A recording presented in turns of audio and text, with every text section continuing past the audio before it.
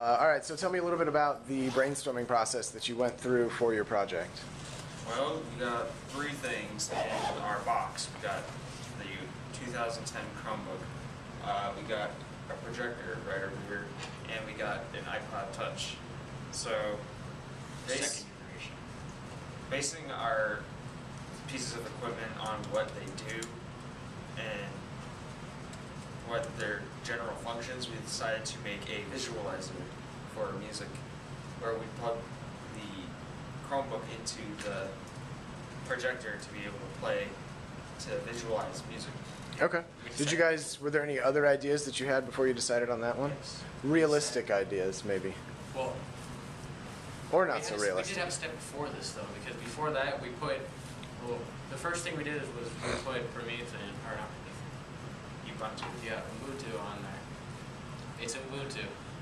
There's another piece to the project. It's not just you visualize music, it's also, there's a streaming service provided by Ubuntu, which is Ubuntu One, where you can actually just stream music from, say, the iPod that we've given directly onto the computer, and that way you can just sort of like flip through your music on your iPod and say, oh, I want to stream this.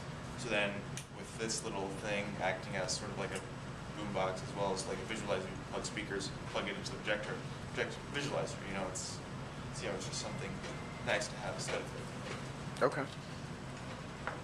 So far for your project, you've put Linux on the Chromebook. Yeah. Yes. Okay. How about the process for putting Ubuntu on the Chromebook? Was that pretty difficult?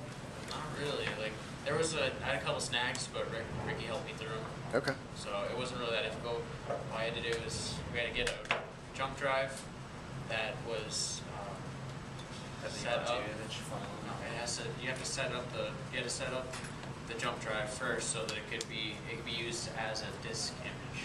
Like it would pull the disk image off there, and it would actually run it. It wouldn't just read as a file. And then when you download the disk image from the internet, change it into a disk image with disk utility on the Mac, and then you put it onto the jump drive, plug it in there, and boot it from the jump drive. So is it still booting from the jump drive, or did you install Linux on the? We actually installed it. Cool. All right. Which only. Alright, I'm Rolando. I'm Blake. I'm Connor. This is our project. It's the Chromejectilizer Mark V.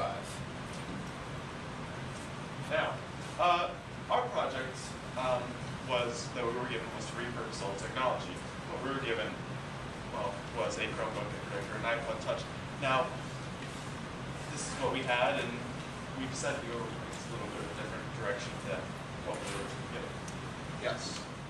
Graphical music visualizer for public recreational and entertainment process for purposes.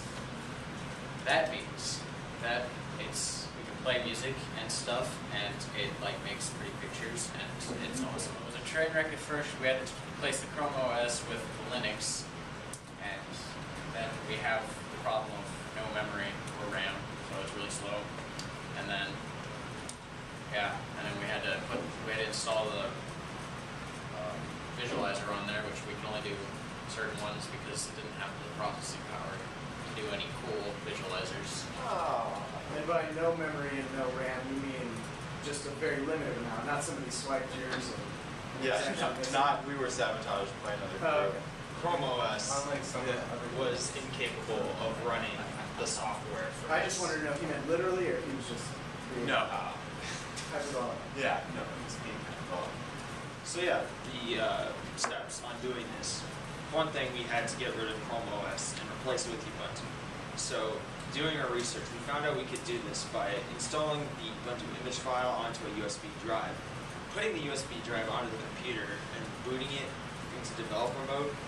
You can actually run Ubuntu onto the computer, wipe it of Chrome OS, and completely replace the operating system, which is what we did.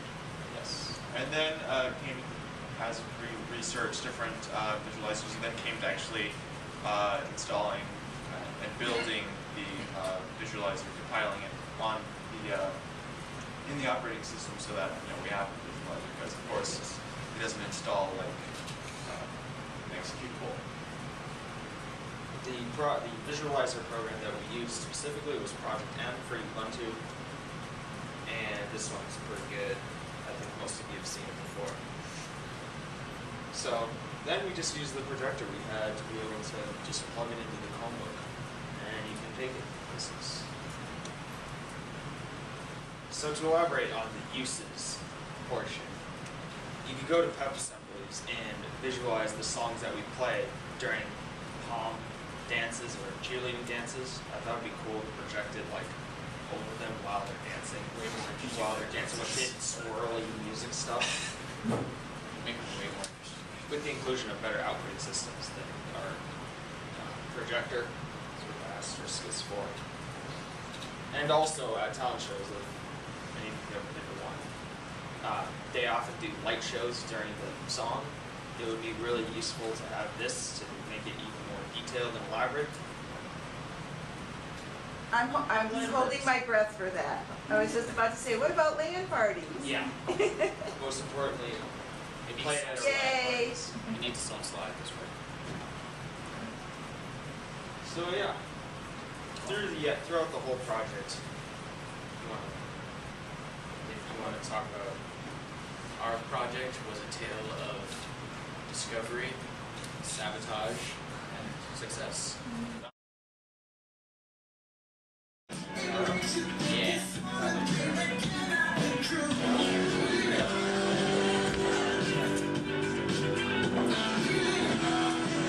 Mine. Ready to get your And mind? you can also, there are many visualizations. You can customize You this. can switch between themes whenever you want. What is it for theme? Acid, level of ecstasy.